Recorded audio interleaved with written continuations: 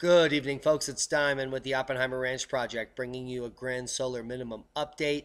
Monday, April 9th, 11:58 p.m. Mountain Time 2018.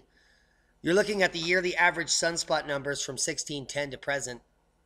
I've included the predicted 25 and 26 sunspot cycles out to 2040. We're going to be discussing a repeated pattern from cycle 16 to today. Very similar in shape. U.S. suffering the most extreme cold on the globe right now. Take a look at this picture here. Whew. This is the last 7 days in North America. Heads up, Alberta and Saskatchewan. Minus 13 degrees below average here, especially where it's hitting the border here in northern Montana.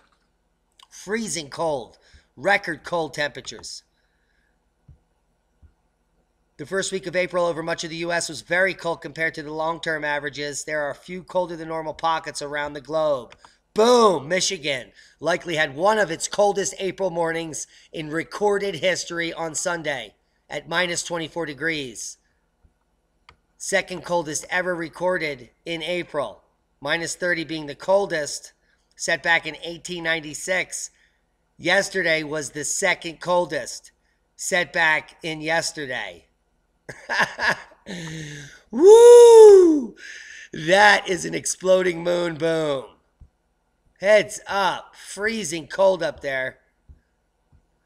April, but half of Michigan is still covered in snow. Check out April 8th in 2017. No snow in Michigan. Very little snow up on the Craton here in Canada. Look at today. Totally covered in snow.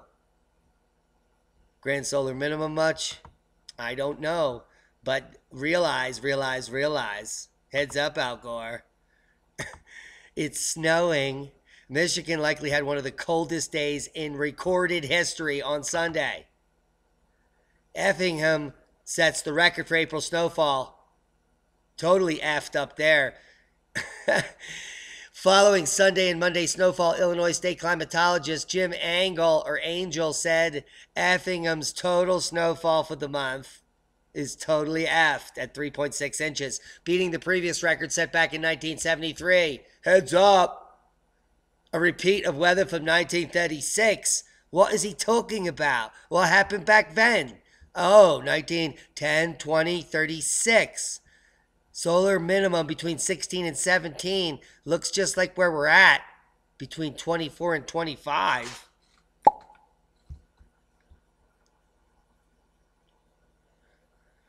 Minnesota saw the same weather back in 1936. Predicted by the sun. Record snow, near record cold for Waterloo over the weekend. Heads up, Iowa. 10 inches of snow up there. Total analysis. One record was broken, another tied for the winter weather in April over the weekend. Waterloo saw 4.9 inches of snow, shattering the previous snowfall record for April of 3.5 inches. That was back in the 73 blizzard. That's not the only record falling in Iowa. Mason City received 7.8 inches of snow on Sunday, setting a record for April 8th that stood since 1896. Whew. He must be talking about the centennial minimum. That back here, it's solar minimum between 13 and 14. The sun knows everything. Mason City, Iowa was another record-breaking snowfall in Mason City, receiving 7.8 inches of snow Sunday, setting a record for April 8th that stood since 1896. Are you watching this, Al Gore? Record low temps Monday for Hartford. That's you, Connecticut. Monday morning record low temps of 23 degrees, tied the existing record set back in 77. While it may seem extreme for this late in the season, it certainly could be worse. Back in the centennial minimum, Waterbury received 14 inches of snow back in 1894.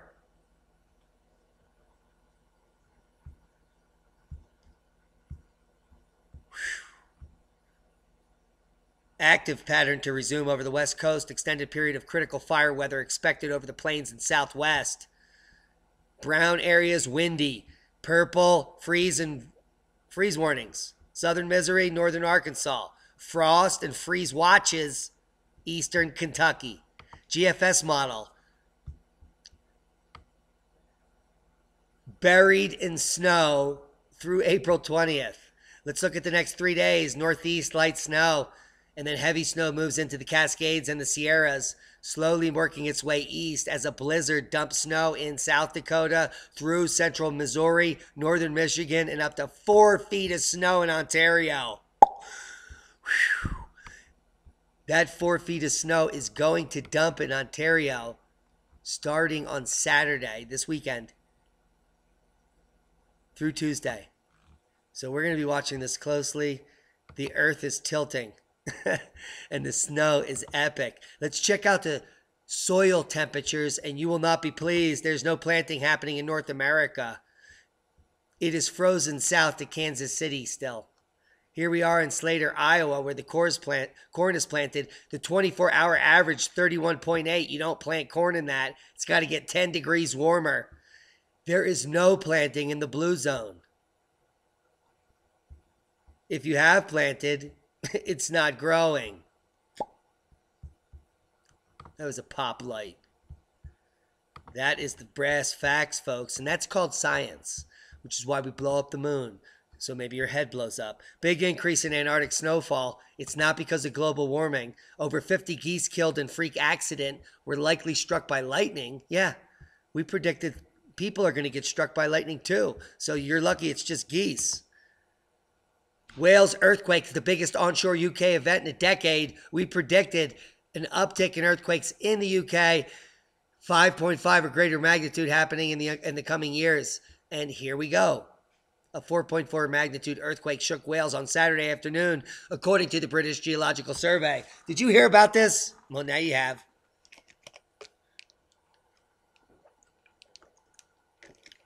One of the rarer quakes in a decade. Predicted by us and others based on historical information. Seismic update. Space weather is on the uptick. Therefore, the lithospheric flexure has quiesced. Thankfully, all we have is these disgusting frac quakes in the central craton. An interesting one up here in Stapleton, Nebraska, popping off at 3.3 and a 4.7 popping off in Italy. I checked. No one's injured. No one even felt it. Nevados J. Chilan. They raised the alert in Chile on the volcano. We predicted it days ago. We showed you the footage first. Worldwide Volcano News Update. Fuego. Volcanic ash advisory, Aoba ongoing eruption. We've got Reventador and Sakurajima. We showed you the explosion at Sakurajima yesterday. It was amazing. Let's talk about the disgusting nature of the planet. Bayer reaches deal with the U.S. for approval to buy Monsanto. Your food is bought and paid for, and it's coated in toxic chemicals. Wake up. Let's talk about solutions. I just purchased 2 new queens. There she is in the blue. Beautiful. Coming from Northern California. Similar environment. We're getting 2 new Italians. We have very gentle bees here. No chemicals, no treatment, no nothing. Our bees are healthy because we're not near any industrial farming, thankfully. The rest of the bees are dying because of colony collapse disorder, neonicotinoids, and other pesticides from Bayer and Monsanto are killing the bees. We suggest everyone get bees and raise them naturally. Grow food so your family can survive and thrive in the coming times. Pollinators are our friends. We have millions of bees. I've been stung 3 times. I wear no equipment. When our bees come on Friday, we're going to be splitting them into new colonies. There's my receipt. $60 for the queens, $38 to ship. Be here Friday. Thank you, OHB. 100 years ago today, a blizzard and an earthquake in the Shenandoah Valley, East Coast. Central Appalachians. On April 9th, 1918, a 4.9 earthquake kicked off during 2 significant weather events, including a blizzard. Repeating a solar pattern that we have been predicting for you and others. Let's talk about some geoengineering. Effects of hail suppression operational programs on hail frequency and environment in Moldova. Leah was doing some research. Share with me this paper tonight. Guys, they were cloud seeding in Moldova to stop the hail, and they increased the hail. These idiots. Boom. What did you think was going to happen? So they put up these toxic silver iodide into the atmosphere to cloud seed to stop the hail, and they increased the hail frequency in Moldova, destroying crops. These idiots. Look at the increase. I'll leave you links to the numbnuts. Manipulating with weather will backfire. Here is proof coming out in 2017.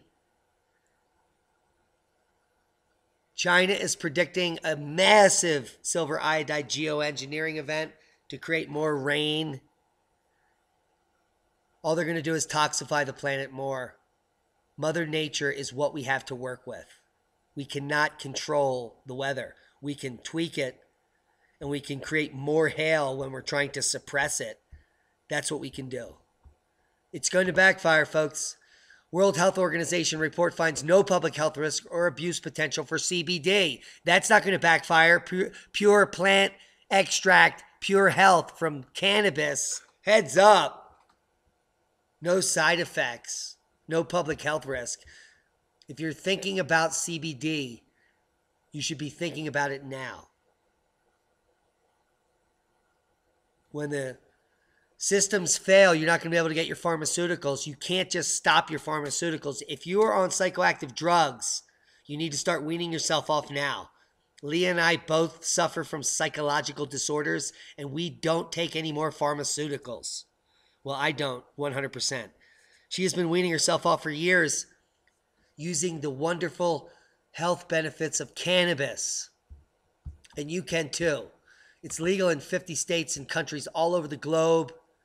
Come check out Hemp Lucid. It has changed many lives, and it could change yours. Now's the time to figure it out. Cannabis medicine is the key to the future. I recommend the whole plant CBD MCT oil. I take it every day. I use the 1500 milligram. You get the cheapest price via Oppenheimer Ranch. Nowhere else. The link is below every one of our videos. I won't say another word. Hope you got something out of the video. Times are changing. Things are happening quickly. We're reporting on them.